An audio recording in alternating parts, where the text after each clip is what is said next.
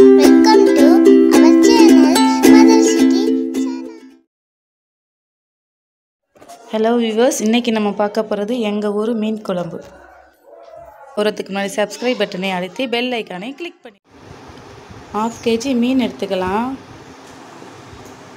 தேவையான அளவு சின்ன வெங்காயம், தேவையான அளவு பச்சை மிளகாய் காரத்துக்கும் கருவேப்பிலை எடுத்து வச்சுக்கலாம்.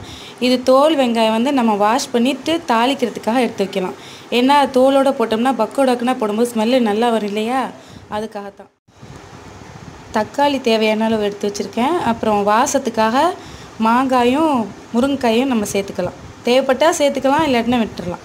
இது வந்து மீன் குழம்பு மசாலா, எங்கள் ஊர் மசாலா. இது என்னென்ன இதில் இன்க்ரீடியன்ட்ஸ்னு இன்னொரு வீடியோ, நெக்ஸ்ட் வீடியோ நான் போடுறேன். இதை 1/2 kg மீனுக்கு தேவையான அளவு புளி எடுத்து வச்சுருக்கேன். அதை நம்ம எப்படி புளிச்சாரெல்லாம் கரைச்செல்லாம் நம்ம எடுத்துக்கலாம்.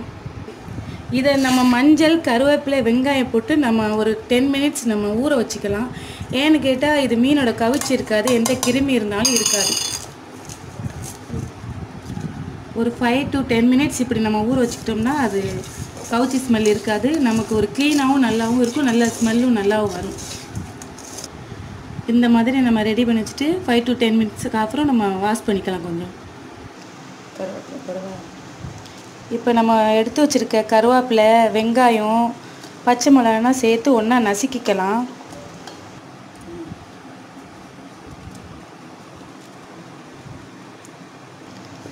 நம்ம இந்த ஸ்டேஜில் நம்ம இது எல்லாத்தையும் நசுக்கி எடுத்து வச்சுருக்கணும். இப்போ நம்ம புளி கரைச்சல் எடுத்து வச்சுருக்கோம் இல்லையா, அந்த ஜூஸையும் நம்ம ஆட் பண்ணிக்கலாம்.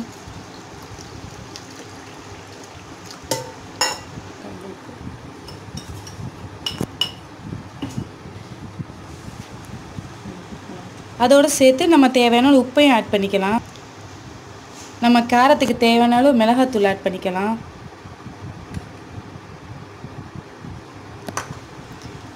அப்புறம் வந்து எங்கள் ஊர் மீன் மசாலா கொத்தமல்லி தூள் ஆட் பண்ணிக்கலாம்.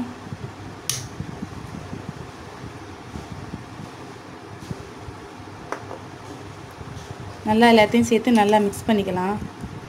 இந்த மாதிரி பார்க்குறதுக்கு ஒரு டெலிஷியஸாக இருக்கணும். மஞ்சள் வெங்காயம் கருவேப்பிலைனா போட்டு ஊற வச்சோம் இல்லையா, அந்த மீனை நம்ம இப்போ வாஷ் பண்ணி எடுத்தாச்சு. அதை இப்போ அந்த மசாலோட நம்ம ஆட் பண்ணிக்கலாம். நம்ம ஒரு இப்போ பாத்திரத்தை காய வச்சுட்டு அதில் நம்ம நல்லெண்ணெய் ஆட் பண்ணிக்கலாம். நம்ம இப்போ தோலோடு வச்சுருந்தோம் இல்லையா வெங்காயம், அதை இப்போ நறுக்கி தாளிக்க சேர்த்துக்கிறேன்.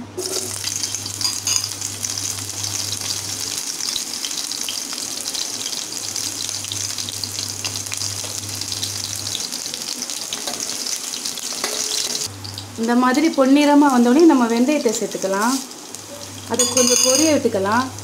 அதோடு சேர்த்து கருவேப்பிலையும் ஆட் பண்ணிக்கலாம். இப்போ நம்ம இந்த தாளிப்பை எடுத்துக்கலாம். இப்போ 1 ஸ்பூன் மிளகாத்தூள் எடுத்து அதில் தாளிப்பைனா மிக்ஸ் பண்ணிக்கலாம். அந்த தாளிப்பை நம்ம இப்படி மிளகாத்தூள் போட்டிருக்கோம் இல்லையா, அதோட லைட்டாக மிக்ஸ் பண்ணி வச்சுக்கலாம்.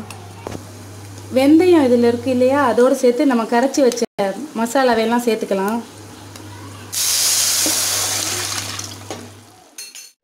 இப்போ நம்ம மீன் மாங்காய் முருங்கைக்காயெல்லாம் இதில் சேர்த்துக்கலாம். சேர்த்து கொஞ்ச நேரம் கொதிக்க விடலாம்.